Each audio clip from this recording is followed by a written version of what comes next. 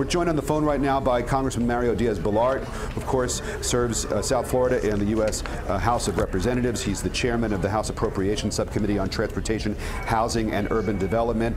And Congressman, I know you were even quoted in this press release that I've been reading from that came out just a couple of days ago on March 10th, talking about how this was a first-of-its-kind pedestrian bridge. As you see these pictures now, and you know of the tragedy that's unfolding, what is your response, sir? Well, obviously, just horrified and saddened and shocked. I'm up here in Washington, D.C., and I have this on the screen. And obviously, our thoughts and prayers first go out to the victims and to their relatives. And again, it's a horrific sight. This was a bridge that very recently was put over. Actually, by the way, I was there. When during the ceremony, when it was in essence, it wasn't open, but it was the ceremony of essence placing this bridge, something that was supposed to be a gateway bridge, a visual that the world would see, obviously, of this beautiful bridge, and obviously now it's a totally different visual that all of us are just watching with horror and with incredible sadness. Congressman, I wonder how familiar you are with these accelerated bridge construction methods that were used to put this bridge into place. And this was something that was supposed to reduce risk, and of course, that is not what we are seeing today. What are you aware of in terms of the techniques and the methods that were used to put this bridge in place? Something that was really being called revolutionary.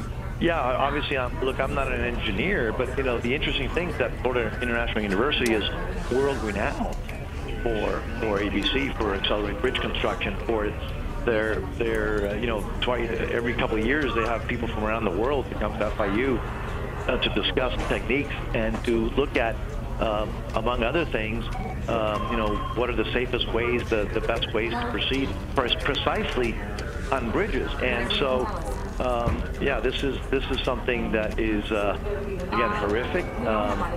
There are going to be a lot of questions that are going to have to be answered. By the way, I just got off the phone with the Secretary of the United States Department of Transportation, Secretary Chow. We are both obviously first and foremost thinking of those who are potentially trapped underneath the structure. And so right now, obviously, our thoughts are to make sure that, looking at these horrific images, that our prayers and our thoughts were those that are not only potentially impacted and have been potentially injured or killed, but also to those first responders who, by the way, as you can see in the images, are really risking life and limb to try to rescue the potential victims.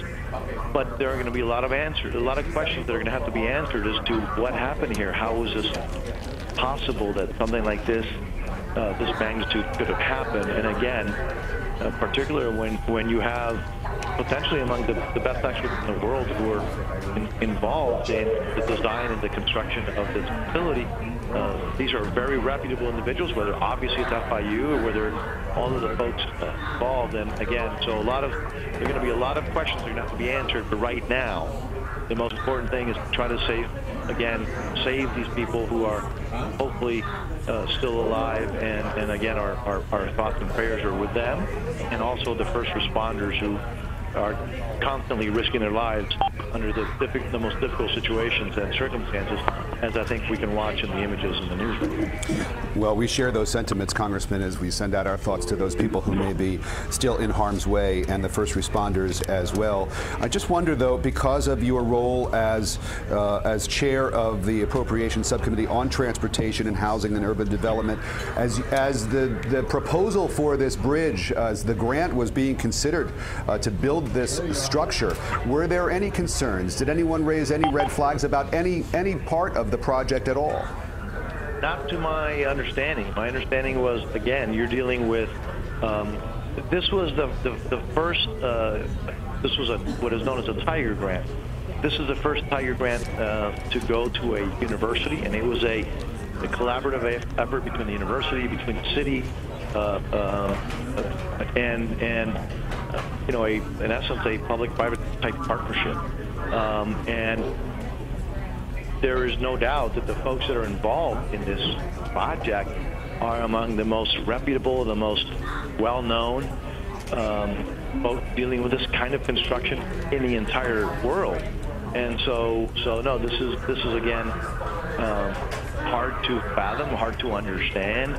A lot of questions, obviously, and right now, obviously, the urgent thing is this rescue effort that's underway. But there are going to have to be a lot of questions answered as to what happened, how is this possible that it happened. Right now, obviously, we just have to focus on the victims and trying to rescue those victims. And that's why I'm so grateful, as all of us I know are, for these first responders that are out there risking life and limb, literally, in order to try to get folks out of this situation who may still be trapped under these tons and tons of concrete and steel. We are talking on the phone with Congressman Mario Diaz Balart, who of course represents South Florida in Washington, D.C. And we don't want to keep you for too much longer, but my colleague Ruta Shabazi has just joined our coverage, Congressman, and I know she has a quick question for you. Hi, Congressman. Thank you for joining us this afternoon. I'm wondering if you can tell us a little bit more about the bridge. I know you were very involved in it, and it has been a point of pride for the university. Can you tell us anything else about the bridge, what you know about it? Again, I'm not an engineer, and so all of us who fought hard to get the federal portion of these funds knew that these funds were going to, again, exceedingly reputable and folks with an incredible track record of doing precisely this kind of thing. And as I was mentioning a little while ago, FIU is renowned, is world renowned for their expertise. We're going to go on so much so that engineers from around the country come to FIU.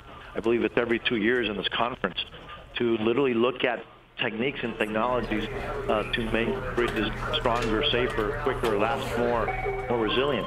And so whether it's the firms that are designed it or constructing it, these are all top-notch. So again, this is horrific and something that I don't think anybody could have foreseen, but obviously something went catastrophically wrong, and we're going to have a lot of questions answered in the days and months to come. Congressman, thank you so much for joining us. We appreciate you giving us the information that you have in the early goings here, and we will be checking back with you. Congressman Mario Diaz Balart, who is the chair of the House Appropriations Subcommittee on Transportation, Housing, and Urban Development, part of the body in Congress that approved the spending for this structure.